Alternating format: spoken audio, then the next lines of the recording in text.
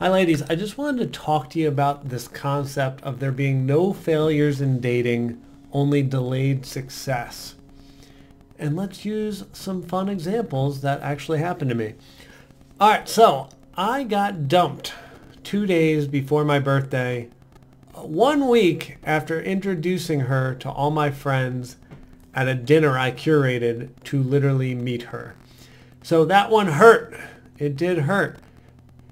Another one, and this happened probably a little bit after that one. So we dusted ourselves up, we tried again. I paid for an entire week in San Diego, and about a week later, I got dumped by that person. Now, I'm not telling you this to feel bad for me. I'm actually really grateful for these women.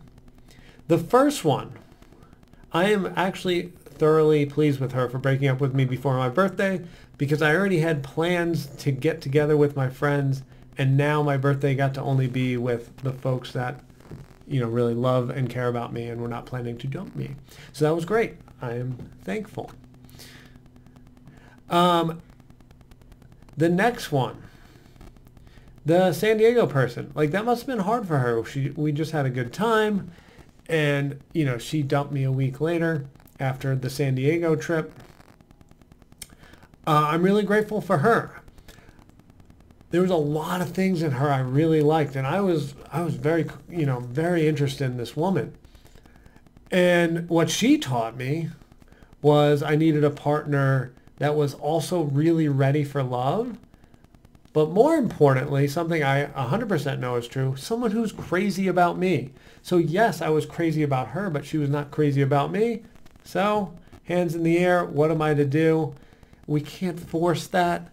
I made some mistakes with her at the very end. I kind of was like, are you sure, a little bit? It's usually when I'm feeling this strongly about you, it's usually reciprocated. Why isn't it? How could I feel this way if you don't feel it back? And none of that was smart or worth doing. It was just a total waste of time. So lesson learned, if she's not feeling that way, it's not my job to convince her.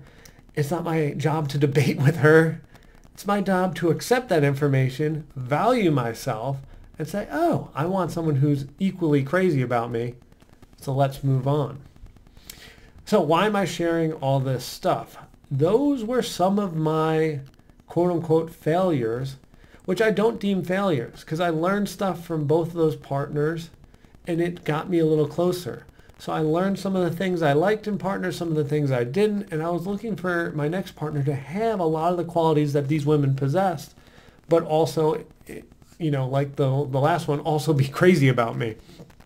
So once again, no failures, just delayed success. So now, fast forward, when I get to Paige, when I'm getting to date her, if I didn't learn all these lessons from these other women and learn some of the things that I'm looking for, I never would have been able to receive her and accept her and choose her. Because there was a lot of things about her that if she would have crossed my path 5 years ago, I would have been like, doesn't qualify. And little did I know she was absolutely perfect for me. But I didn't have that discerning skill set that, after dating a number of women, got me to this discerning state and this healed state where all the things that I did wrong over the years are now healed and fixed, and now I can be a good partner with this person. So sometimes, especially with a dumb guy like me, success takes a little bit longer and I have to learn a lot of lessons.